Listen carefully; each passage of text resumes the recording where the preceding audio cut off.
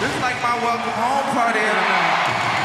Let this be known today, Meek Mill has dedicated himself to justice reform and making sure the people that don't belong in prison is not in prison. We need your support and we need you to make some noise right now. What's free?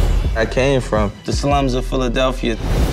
Free is when the TV ain't controlling what we see. Meek was arrested during a so-called drug raid. All I see is hands and feet punching on me. I'm dizzy going in and out. This guy got locked up at 19 and been on probation for 11 years. This is a story in which there is injustice in every crack and crevice. This is Philadelphia. I think they want me silenced. I can tell you things that people can't talk about because they're afraid. I never saw Meek point a weapon. It's just the officer's work. That's clearly a lie. The evidence is What was in the official record is not what really happened that day. Trump.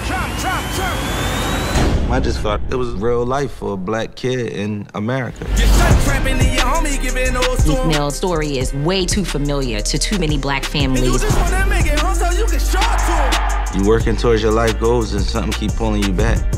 We all hanging with a noose in our neck. It's like millions of people like Meek. And he won't make it to the wake unless he As soon as Meek was imprisoned, he became a symbol for criminal justice reform. The system tries to put Meek Mill on trial, and Meek says no. I'm gonna put the system on trial. I was on the corner with the Y'all keep messing with folk, you're gonna start bringing black and white together, rich and poor together. And once those folks start getting together, they may not stop.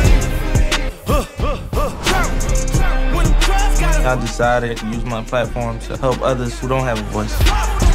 Go to school, bullet.